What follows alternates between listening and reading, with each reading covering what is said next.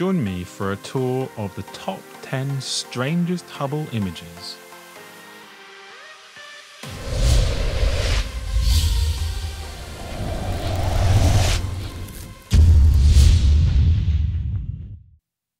First up is what astronomers call the Egg Nebula. It is believed that a star is located at the centre, and this is casting off shells of gas and dust while it slowly transforms itself into a white dwarf star.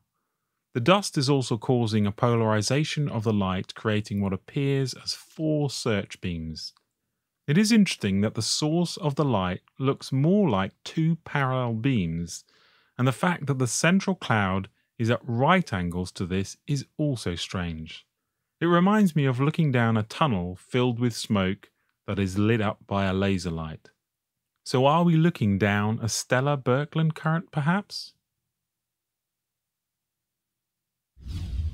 This is an image of a young planetary nebula located about 8,000 light years away. If you look carefully at the image, you will see that it has an hourglass shape. At the pinch point is where we see the eye. The colour in the image shows ionization of nitrogen in red, hydrogen in green, and double ionized oxygen in blue. Highly likely that this is showing a large pinch in a Birkeland current, showing excitation as we move into the pinch. Now the question is whether this is recent or not. The active star seems a little offset to one side of the dark area, but this may be that there is a thicker layer of dust which is hiding what is happening at the centre. Next up is another planetary nebula, but this one is more complicated. The star is clearly visible at the centre, but there seems to be many shells sort of interlocking each other. It is as if we are looking directly down the hourglass shape, with the central object being the pinch, and the outer areas being the edges of the plasma in glow mode. In this image we see what looks like an almost perfect straight line. Now this is believed to be a galaxy which lies edge-on to Earth. Most galaxies have a large bulge as you move to the centre, and most are not actually flat. Our own Milky Way is believed to curl up and down at the edges of the spiral arm. So that makes this galaxy rather unique in its flatness. Now, continuing with the theme of odd linear objects, here is an image of a nebula located in the constellation of Taurus, which lies close to the central plane of our Milky Way. The sharp angle you see is thought to be a star-forming region, but the reason for its shape and angle is unknown. Continuing with the theme of straight lines, here we have a star which is surrounded by what they call the red rectangle.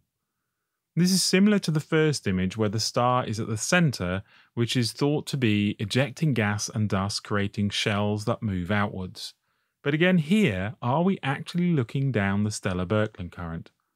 The question would be, what can create these incredible straight lines and angles?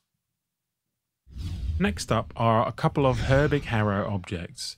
These objects spew out materials in a very confined beam, almost like a laser. And this one is about 1400 light years away, near the Orion Nebula. Now in this image you will notice the bright point top right, which has gas jets emanating from it, and also the bright gas cloud bottom left. The gas jets extend all the way from this bright point right to the gas cloud where a new star is actually forming. The jets may only be partially visible, but it is thought to extend all the way. Again, does this show that our stars are in fact connected through a network of filaments which join each other together, some triggering the formation of new stars and some absorbing the energy from older stars? Here is another example of a Herbig Hera object, but in this case it is possible to see that both jets extending from the central object. And these jets do remind me very much of Eric Lerner's plasmoid model. And next is what astronomers consider the best image of a lensed quasar. As you know, I don't believe that these images are actually lensed gravitationally. What caught my eye in this image is the three-dimensional nature of the object. If you suspend the idea that these are actually lensed and instead think of this as an object, To me, it looks like a spherical object with bright spokes around it, and almost like some of the images you see of a Dyson sphere. Last up is one of the most spectacular images I have covered this year. The bubble you see is thought to be the remnant of a supernova explosion. The shell is slowly expanding, and what we can see is an object which has been ejected from this explosion, which is travelling at an almost unbelievable speed of 2.5 million miles per hour. The tail you see is about 13 light years long. Scientists speculate that this object is a pulsar which has been ejected. The question would be, how could a pulsar create a tail that is over 13 light years long that still remains visible? Also, why is there no jet in front of the pulsar, as pulsars create two jets? It reminds me more of a Herbig Hera object. And again, remember that the idea that this is travelling at 2.5 million miles per hour is based on the analysis of the redshift of this object. And again, we might look at this in a very different light if the assumption that redshift can be caused by other phenomena such as the plasma that surrounds it. As always, be brave, be curious, the truth is waiting for us. Until next time.